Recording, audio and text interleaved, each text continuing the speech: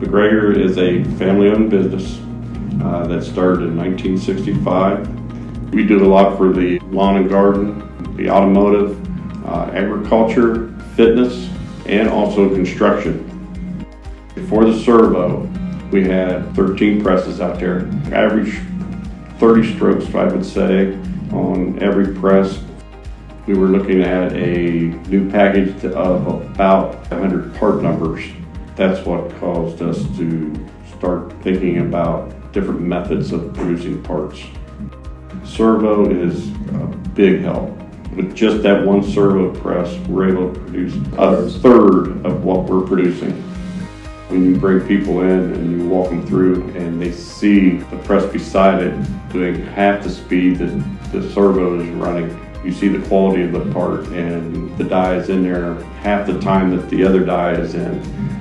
You're able to run double production of what you're running with a press beside it. Just anything that we put back there, we're able to double. We have a part that has a small little draw, but we had a lot of problems with it. Just couldn't make a really good quality part. So we decided to put it in a servo.